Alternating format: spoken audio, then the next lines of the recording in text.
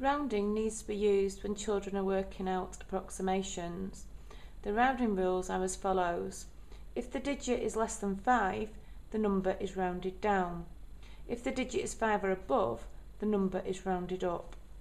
If we are rounding to the nearest unit, children need to decide which two whole numbers the number lies in between.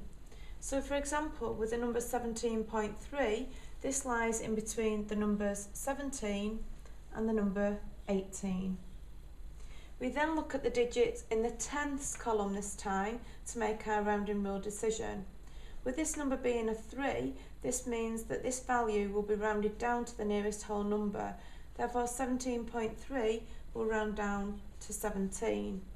Notice again the digits to the left of the number that we are considering for the rounding rules are kept when we round down.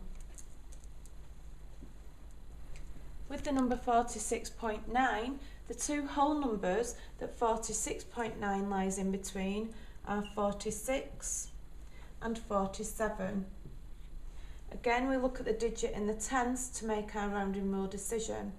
With this number being a 9, the number will round up, so 46.9 will round up to the nearest whole number, which is 47.